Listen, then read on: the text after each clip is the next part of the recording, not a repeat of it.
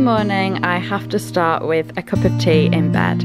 It gets me going for the day and gives me time to gather my thoughts before getting up and getting ready. So then I head straight to the bathroom where I have a shower and start my cleansing routine. So I use the Spa Optimal Skin Pro Cleanser, which is a 3-in-1 cleanser. It's got a small exfoliant tin but not too harsh on the skin, but also it smells so nice. And if you haven't used a spa products before, they really do smell of a spa. So once I've cleansed, I use the Kiehl's Ultra Facial Cream, and at the moment I'm using one with an SPF in it just to protect me from the sun a little bit before I put on my makeup.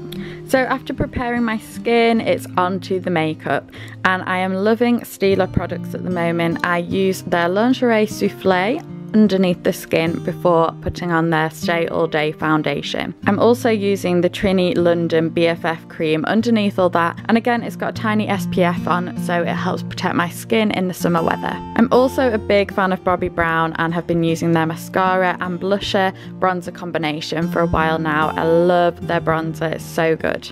So before getting dressed, I complete the ritual of putting my jewellery on, and that begins with my Vincero watch. So what's lovely about Vincero is that they don't mass produce the same minimalist style watches we see over and over again. They actually outsource their own products, and the team is involved with every step of the journey. They have very kindly sponsored this part of the video, but you'll notice I have been wearing their watch on repeat. If you head over to my Instagram at Lydia Tomlinson, you'll also see how I've styled it there. So this is the Clio mesh watch, and what you'll notice is that it's got such a bold luxury look to it, but at a really good price point. So you get quality without breaking the bank.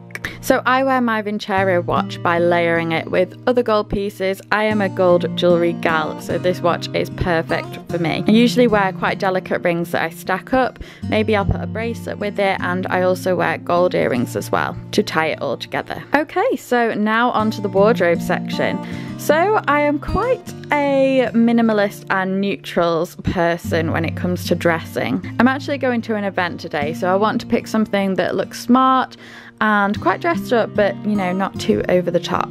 So I usually start with a piece that I want to focus my outfit on that day, and today I've chosen this mango blazer. This is a bit of a fail-safe, to be honest. It's such a good piece, it always looks classic, it always looks really smart, and you can wear it with a lot of different things as well. So just having a little rummage through my wardrobe, I've decided to wear it with this H&M new knit. It's a lighter colour knit, so it kind of makes the jacket look quite summery. It's not the warmest of days, but I still want to look summery, so that's why neutrals is so great. It still looks season appropriate, but at the same time I can put the blazer on as an extra layer and it's still quite warm and comfortable. And then finally I've popped on my Under the Stories fail-safe jeans, which I do wear to death, I've got to admit, but there is a reason for that, and they just go with everything, and they kind of dress down a smart blazer look as well and make it a bit more daytime and wearable. So next is the shoes. I kind of want a bit of a heel, but nothing too major. Probably not loafers because I think they're a bit flat for an event, so definitely a little heel,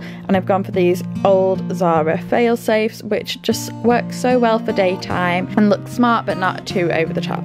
And then lastly, my Louis bag to complete the look. I feel the bag kind of elevates the whole look completely, and accessories for me, very much like the watch, tie everything together and just finish the look. So I'm all ready for my event and time to face the day. Thank you for watching.